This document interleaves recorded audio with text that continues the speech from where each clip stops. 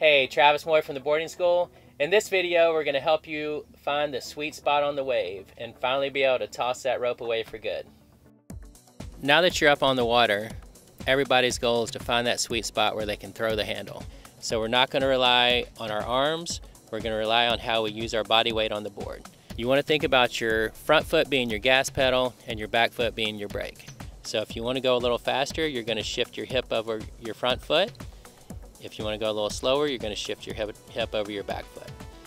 Another thing you want to think about is making small adjustments. It's not making big lunging movements back and forth. You want to try to keep your body as quiet as possible. As you see here, you're able to move back and forward on the wave quite a bit by just small adjustments in your weight placement. If you feel yourself sliding back, you can just shift your weight over that front foot, or if you're coming too close into the back of the boat, just shift your hip over your back foot. The biggest mistakes people make are actually trying to pull on the handle to get themselves in the right spot. The problem with that is if you do that, you end up going too fast, and then you can't maintain that speed, and then you ultimately end up going too slow.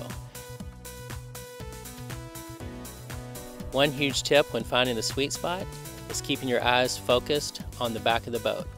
If you look away from the boat, it's naturally going to turn your board away and you're going to drift out of the wave. Now that you're riding down the wave with no tension and it's time to ditch that rope, we're just going to throw it on the opposite side of the wave. Hopefully these tips helped you find the sweet spot in the wave and you're able to toss that rope away forever. If there's anything else you'd like to see, just put it in the comments below.